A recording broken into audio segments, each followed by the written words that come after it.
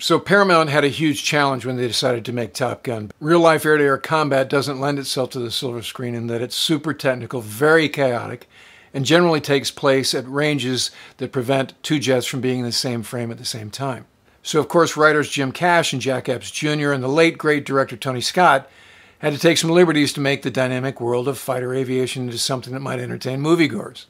But even allowing for that, Top Gun has a bunch of cringe-worthy errors that make it as much a cartoon as a tribute to fighter aviation. So here are 13 more errors in addition to the 21 we teed up in a previous episode. As I warned before, after looking at these, you may never watch the movie the same way again. But before I get to those, if you're a first-time viewer, ring the bell and subscribe. Okay, here we go. At time 4:23, the CATC controller is sweating, which is off because those spaces on the ship are kept uncomfortably cold to protect the electronics.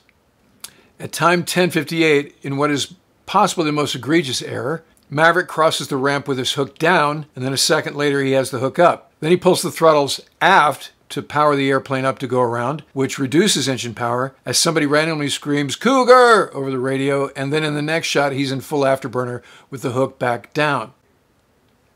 Time 14:19. The bald guy, who as we discussed before is either the ship's captain, the CAG, or the squadron skipper, says, "With a history of high-speed passes over 5 air-controlled towers." So I'm not sure what those are, but they must be different than ground or water-controlled towers. Time 16:59. There is no Santa Claus or Easter Bunny, and there is no Top Gun trophy. At time 17:46, Slider's a lieutenant junior grade, an 02, that's 2 junior for a Top Gun slot. At time 26:37, Charlie briefs, the MiG-28 does have a problem with its inverted flight tanks. So I guess those are different than upright flight tanks, and that seems like a very complicated fuel system for an airplane to have. 26:54, anybody who showed up to a flight brief wearing a cowboy hat would have their wings pulled on the spot. Time 30:51, Gooch says, "Watch the mountains." Words never spoken during an air combat maneuvering event with a hard deck of 10,000 feet. Time 31:49. Jester's evasive maneuver in the A4 is an aileron roll.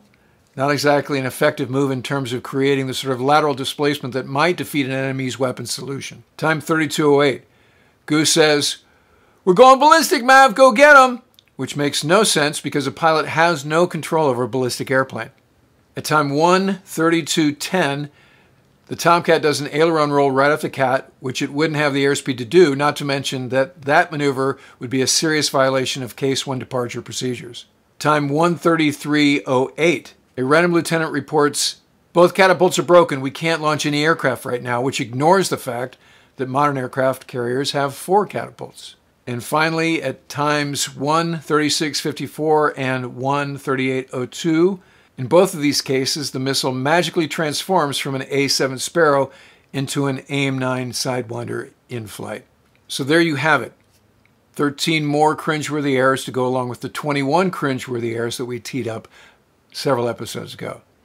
All right, that'll do it for this episode. As always, please give me those likes and put in your thoughts in the comments section.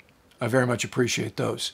And also, my debut novel, Punk's War, can be found at usni.org/press/books/punks-war.